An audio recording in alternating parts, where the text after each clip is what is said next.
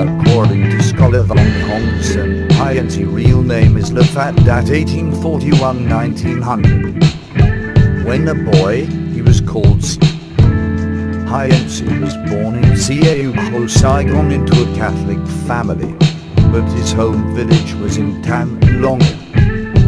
He was sent to Malaysia to learn such languages as Latin, French, Chinese and what MGU Romanized Vietnamese. Because his teacher had the same name as his, he had to change his name into that. He was appointed an interpreter cum secretary of service at Tanan for many years.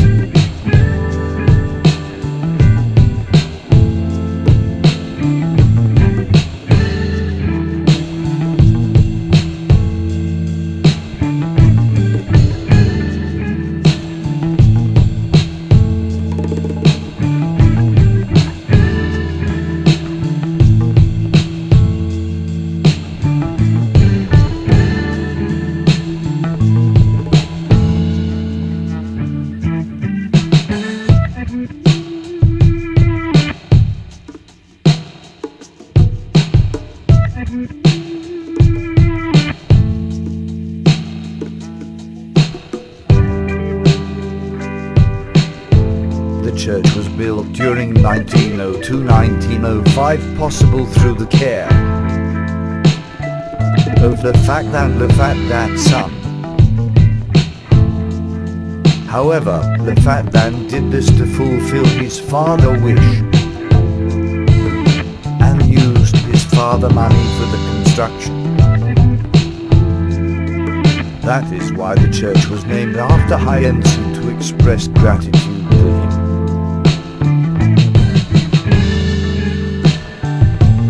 The elaborate decorated interior of the church can amaze anyone. Colorful crystal windows of the church make the space even more elegant. Objects imbued with Western culture and sophisticated sculptures create a sacred hall.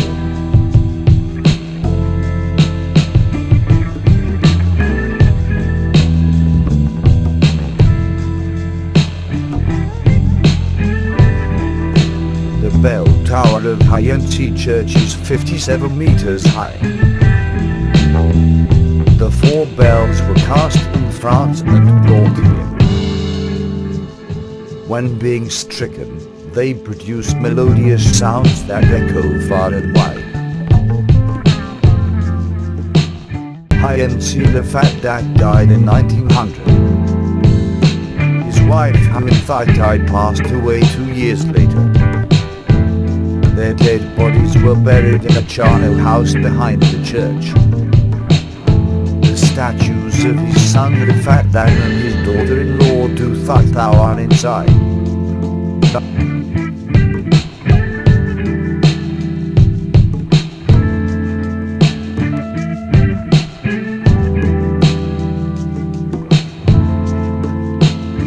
Le Fat Dat's marble statue is erected on his tomb, facing the nave of the church.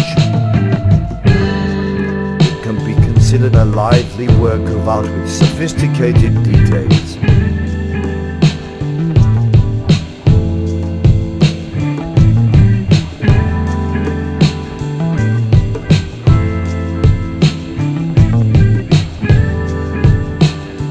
Le Fat Dat clan belonged to the Blue Blood then. Most most of his children were wealthy and powerful landlords. He was maternal grandfather of Nguyen Hathai Lane or Name Phang Queen, King Bao Dai wife.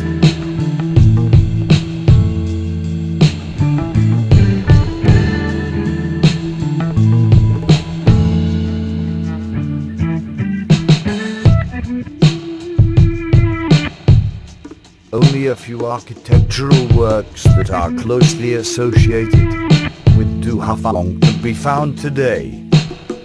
This school is the most popular.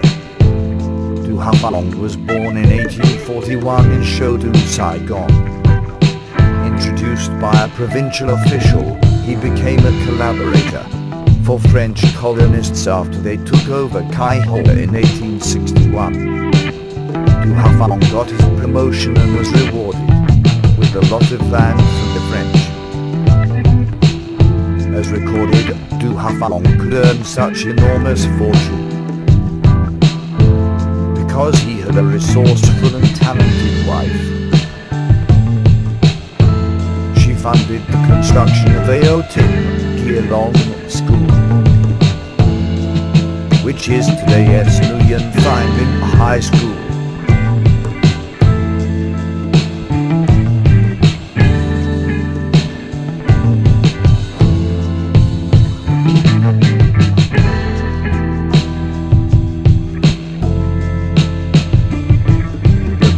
Full of nobility seems to come back here. This extremely valuable architectural work has been severely damaged by time, and thus we can only see a part of it here. The tomb and the stele with the names of members of Du Ha clan are the clearest evidences for the origin of the architectural work.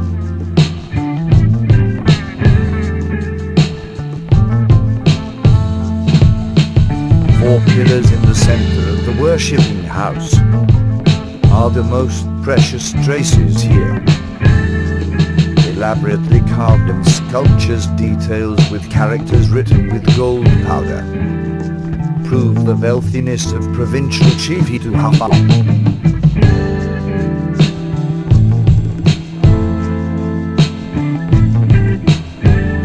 All visitors to the worshipping house feel sorry for the majestic architectural work in the past, and find themselves filled with compassion for the glorious past of a wealthy man.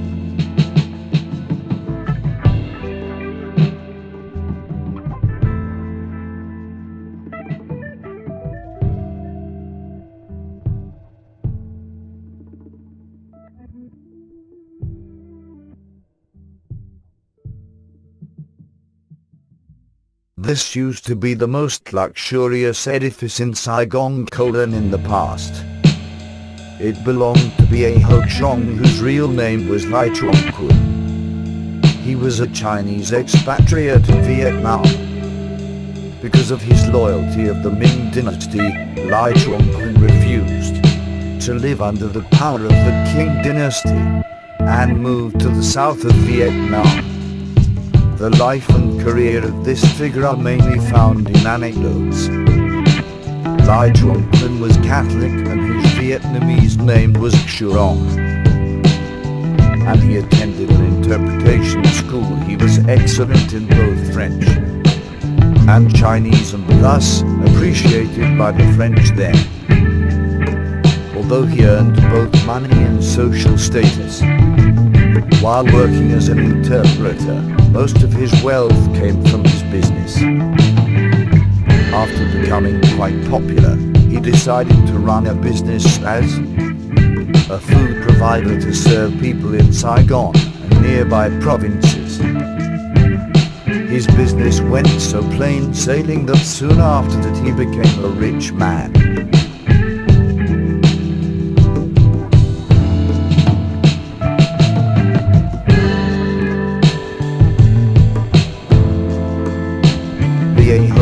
Lai Truong Kun House was built 130 years ago. Its architectural and sculptural works inside are found intact until today. descendants took good care of the house and made it the worshipping house of Lai clan. This imposing house won the Ho Chi Minh City Cultural Heritage Certificate in 2009. The main hall of the house remains unchanged today. It was where Lai Chuan Kun received his guests of honor or organized important events of the family. The main door was only opened during events or worshipping rituals.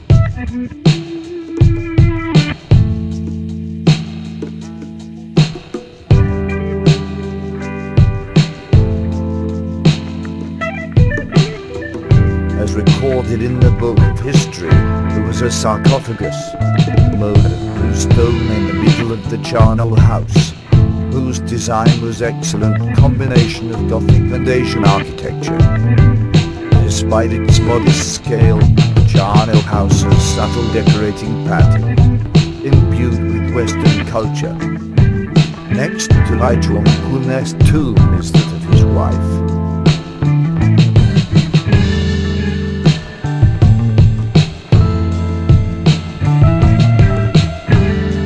Ho funded the construction of such architectural works as Ho Chi Minh City Fine Arts Museum, Chu Hospital, Saigon First Aid Center, government guest house and a lot of banks and shopping malls in Saigon. And this Hotel Majestic Saigon is included, of course.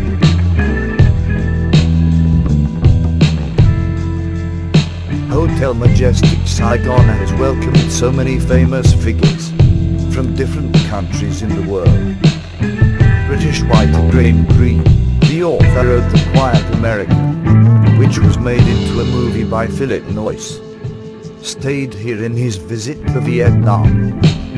Kinko Takeshi, a famous Japanese writer and journalist, came here in 1964 and 1965. Well-known French actress Catherine Deneuve, who had a role in Indochine in 1993, also stayed in this hotel. The hotel welcomed Prince Andrew in March 1999, and its most recent famous guest was the President of Bulgaria in 2013. As written in many documents, Chu Ho launched his business in trading wasted materials, as told in anecdote being considered the most solid evidence. The French sold off 20,000 used transmitters. Chu Ho borrowed money to buy these machines, and used his experience in separating gold from the machines to get a large amount of gold. Thanks to that capital and inborn business talent, he could make a big fortune.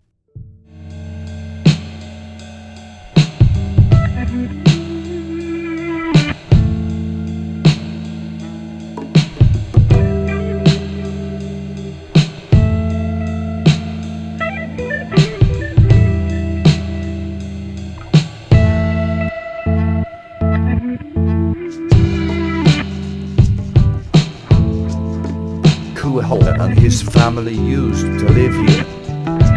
The house still keeps its ancient beauty today. As written by Bong Hong Sun in Saigon, Saigon in the past, Bong Ho children got on so well with each other.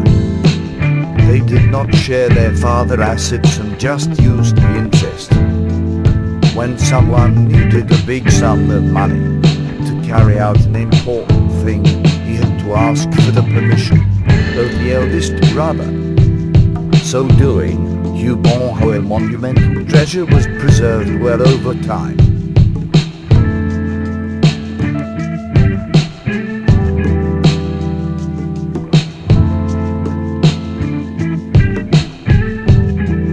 Located in this area may not forget Quash Dam, the one who donated money for the construction of Bin Tay Market.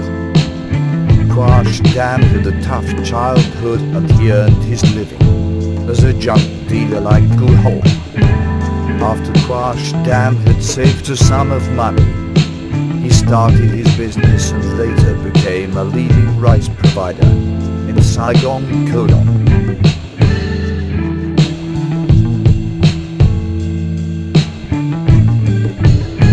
During the early 1920s, the then authorities of Saigon intended to move the old and packed Saigon area to a new place.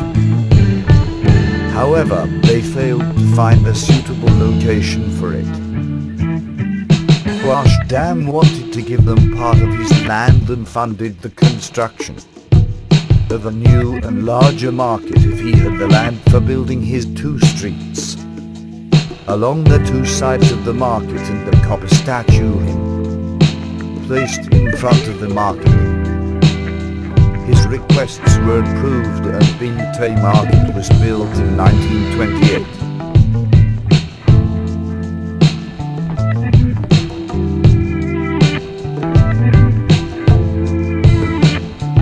Bintay Market is one of the busy trading centers with important contribution to the development of Saigon, Saigon today. Goods from this market are brought to different areas.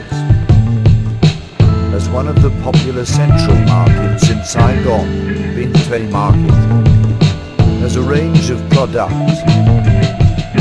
You can find almost everything you need here. The market is always overcrowded with buyers and sellers. Foreign tourists also come here to explore its cultural and historical values.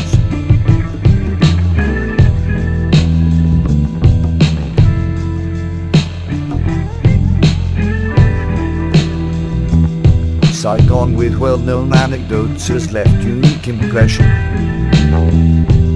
and people via traces of time.